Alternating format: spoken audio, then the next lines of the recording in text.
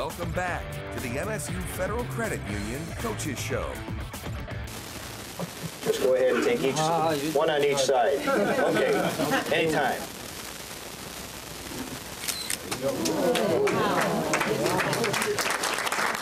Since the renewal of the series in 1993, the winner of the Michigan State-Penn State rivalry game has been presented with this guy, the one and only land-grant trophy. It honors the university's two unique places in history as the two pioneer land-grant schools in the nation. And MSU really wants to keep it in East Lansing after going 0 for 2 in trophy games this year. Plus, their season depends on it, and it's where we begin our chat this week with Coach Mel Tucker.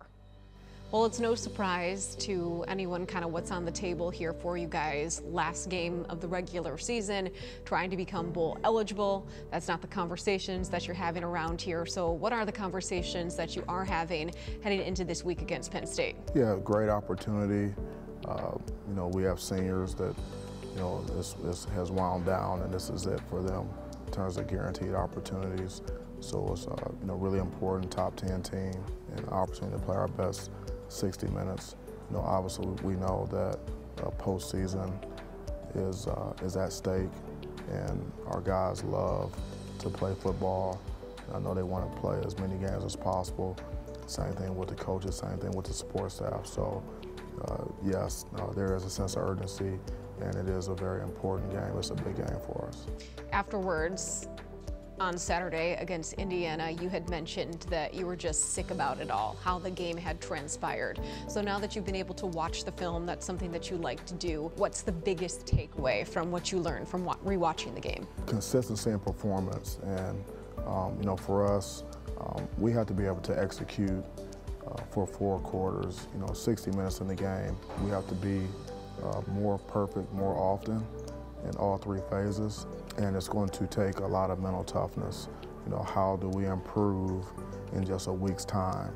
You know, that's the question in the areas where we need the most improvement. But yes, certainly, you know, coming out of a game like that, you know, very disappointed. You know, sometimes, you know, frustrated with some of the things you know, that I see on tape, you know, afterwards. But what's most important is what we do next. Special teams play was the difference. You knew that that was going to be the case. How much emphasis have you put on special teams so far this week? Yeah, even more. And we practice special teams every day. We dedicate a lot of meeting time to special teams. So it's a priority for us. You know, we've had to go back and, you know, revisit some things, you know, personnel, scheme and approach.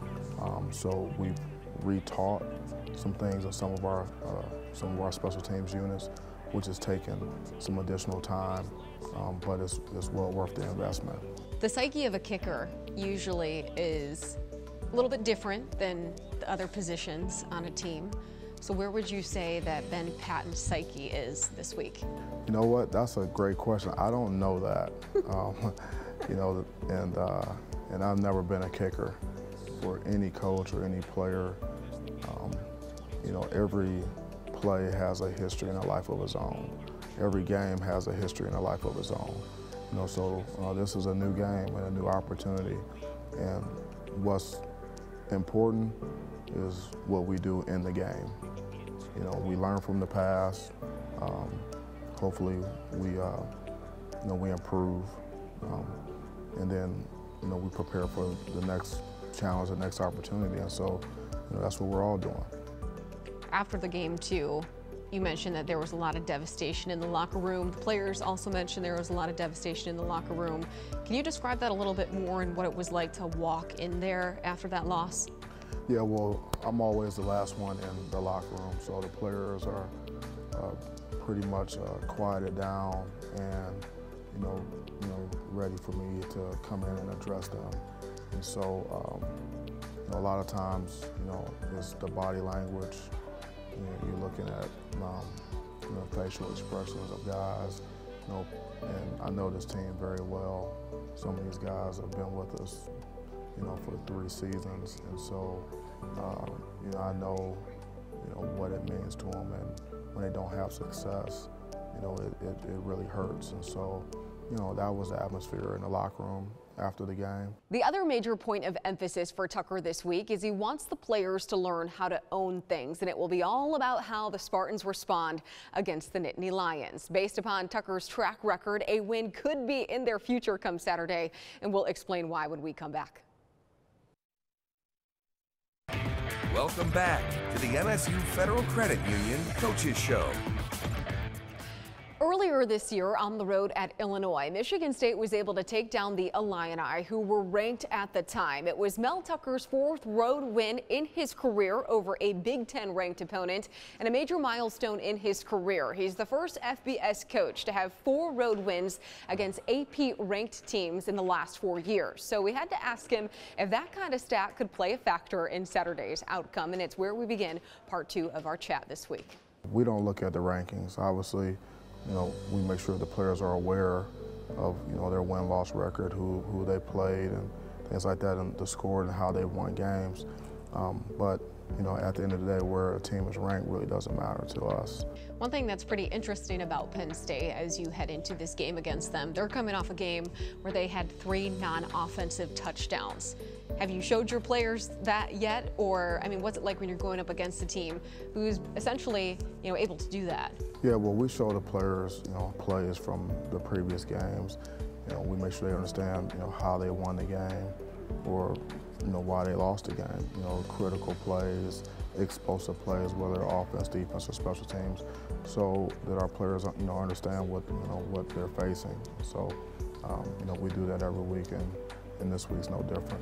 When you go up against a coach like James Franklin, what's your relationship with him, and just sort of what do you anticipate as you go up against him? Yeah, I've gotten to know Coach Franklin a little bit over the years, and we have a good relationship, you know, a very good professional relationship.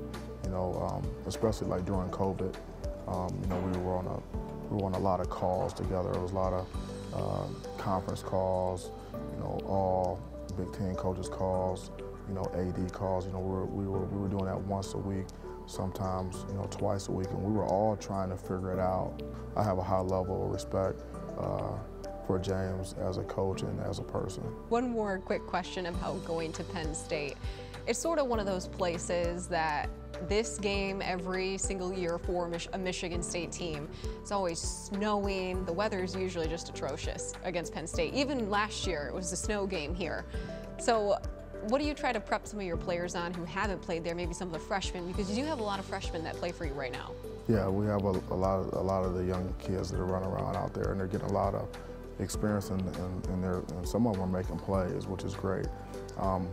When we go on the road, and if there's certain special type of environments, we try to, we do show them that ahead of time. We'll show them video, you know, of the stadium.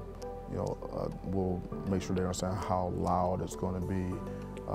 You know, that's important, so players can, you know, visualize that and be prepared. Also, we'll create, you know, some controlled and uncontrolled chaos in practice, and that will also include noise to, you know, to help, you know, with our communication, things like that. My experience has been, you know, once you actually get to the game and you get in the game, you know, you stay focused and you play one play at a time, kind of all those things kind of go out the window.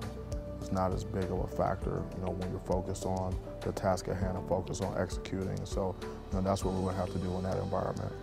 It is Thanksgiving week. Yep. What does that schedule look like for you and your team? Well, not much changes for us from a schedule standpoint. And that's because we're a morning practice team, so normally we're off the field at, you know, by 11:30, you know, every day. You know, in the team meeting, I'll put up a slide on the PowerPoint that says Happy Thanksgiving, and probably have a turkey, and that'll be about it.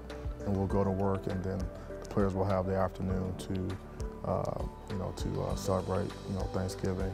Then we'll be right back at it Friday morning. Do you have a favorite food item that you like to eat on Thanksgiving when you get the chance? You know, that's a great question. So if I can get a hold of sweet potato pie, I'll definitely do that.